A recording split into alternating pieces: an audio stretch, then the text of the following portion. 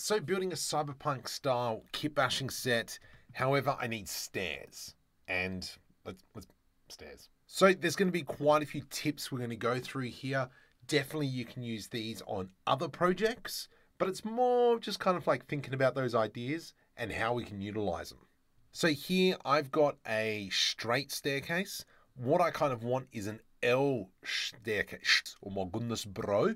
So I want an L staircase. So it kind of goes up and then around like that. That's the goal. So starting with the cursor at the world origin, Shift A, I'm going to add in a plane. And we are going to make this probably 1 meter thick or wide. So I'm just going to move that up. I'm going to hold Control just to snap it in place.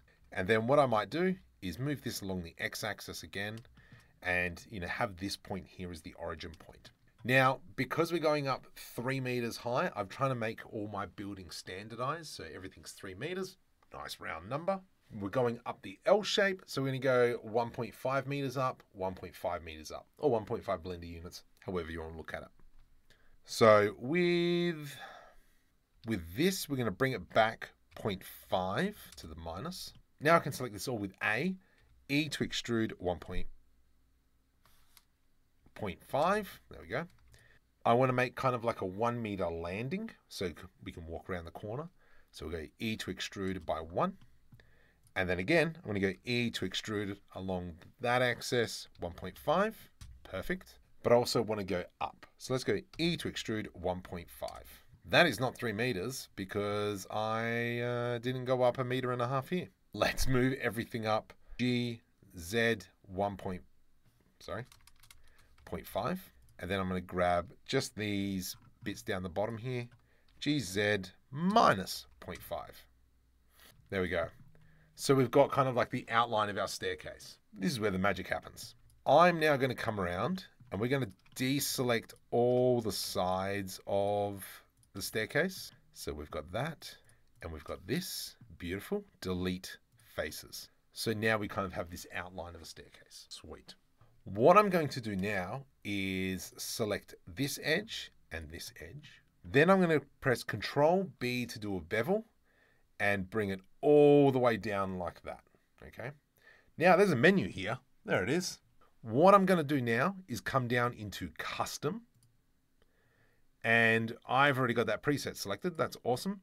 If you don't, we select presets and we go steps. And then with that, we can increase the amount of segments. So I'm just going to bump up this number. There we go. And you can see how it's creating our steps. Perfect.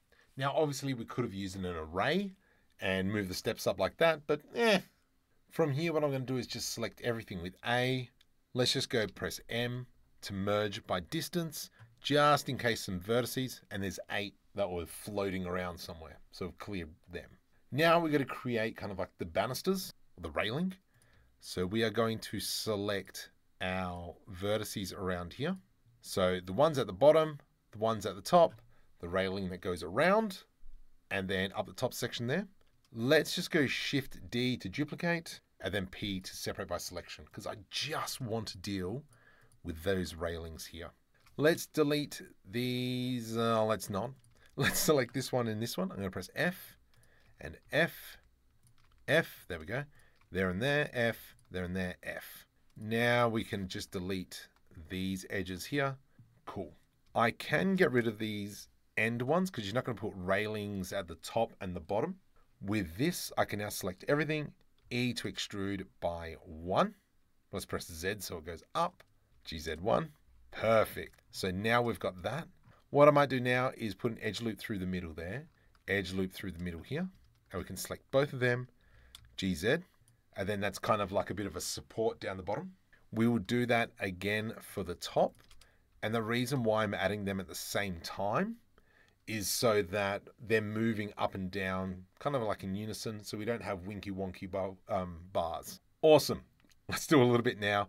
Into the modifiers, add modifier. We're going to go into a deform. Nope, we're going to generate a wireframe. And so you can see now that we've created railings very quickly. If we have a look at the railings though, they look a little bit rubbish. So what we need to do is enable the boundary. And now it's kind of like cap the ends, which is what we want. If we want a little bit thicker, we can just increase the thickness. However, we want it a little bit more rounded.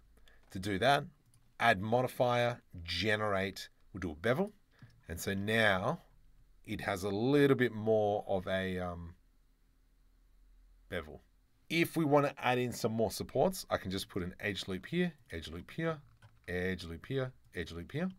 And there we go. So now we've created a very simple railing.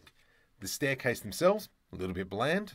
What I've been doing is I will actually come in and delete these front steps like so, and kind of just going around deleting them all. So delete faces. Then what I will do is actually come in and select all the front faces like so. And then I can press E to extrude, Z, and then we'll just push that down a little bit. Okay, so now it's kind of like a rounded step. Perfect. However, they are just flat planes, which is no good. Let's go into an add modifier, generate solidifier. We can, one's pretty good. However, if we actually come side on, we can see that it's not straight. It's crooked. Simple fix, even thickness.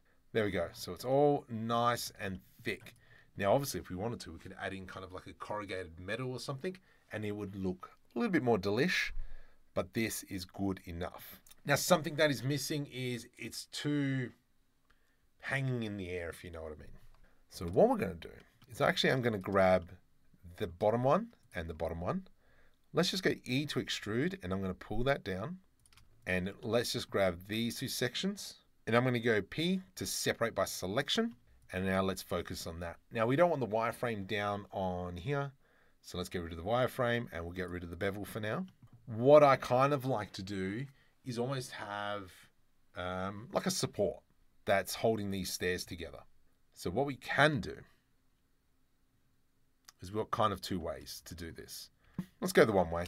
Let's go GZ. I'm going to bring that down so it's like that. From here, I want to just add in a solidifier modifier. So if we go generate solidifier, and it goes on the inside. So it looks like a bit of plating, for instance. However, you can see how we've got a bit of overlap through there. I'm just going to change that offset to maybe 0.9, minus 0.9. And now we've got none of that clipping there. But if we look closely, we'll see that these stairs are now just kind of like hanging there a little bit. They're just peeking through. We could leave them, not that big of a problem. However, if you want to be a bit of a fuss pot, we can fix that. I can grab, for instance, these two faces. 1, 2, 1, 2. And then we can just move it forward, just so it's hiding that. And then we can do the same up here. Did I get them? I sure did. And then we can go G, Y. And I'm just going to move that forward ever so slightly. Perfect. Obviously, now we've got that kind of like a little bit of an, it's not straight there, but we've sorted that bit out now. If we wanted to, we could even extend this forward a little bit. And so that means now that top step is at the top of that support there. Here, obviously, we've got a problem where it goes into the ground. I mean, we could leave it, but I don't think we should. I'm going to grab both of them, double tap GG, and we can just slide them up, double tap that, GG, and then we've got that there. And so now we've created a pretty cool staircase. If we really wanted to, we could probably move this up a smidgen, and then that's kind of sitting off a little bit, but we can massage that through. Now with all these pieces, obviously we can come in, add, modify, generate, add in a small little bevel, just to, clean it up a smidgen. And then we'll do the same on the steps, generate bevel, and that'll just kind of like round off that section. What the heck happened there? So I've got a feeling that our normals are facing a little bit wrong. So if I select everything and we go Shift N to flip our normals, that's going the wrong way. Let's go ahead, select this one, Shift N, and go inside. Much better. Here we've got a bit of fuzziness as well. Let's do a Shift N there, and hopefully that's fixed that up. Perfect. Look at that. And you can see how quickly we've made some stairs. Now, if we wanted to grab all this, and I kind of want to apply everything, I'm just going to duplicate this now because I'll probably come back to it and maybe make a different version. We can just go space to search and type in convert to mesh. Okay, convert mesh. That's the one we want, object convert mesh. Enter. And then we can now come in and go Control J to join, and now it's a single object. Now, if I want to quickly texture it, make sure you like and subscribe to this section because I will do a video on creating this material. But there is a thing called DreamUV. And so everything is textured off this DreamUV. I'll do a video breaking down a little bit more. But I've got a material that, I've got a texture that's specifically designed to be chopped up automatically. And so if I click hotspot, you don't really see anything. Awesome. Let's go into material, DreamUV metal. And now we can see that it is pretty much UV unwrapped this all as one piece. And obviously now we've kind of got these grunge marks on the edges. If we actually have a look at the texture, well, that's transparent, so that doesn't really help.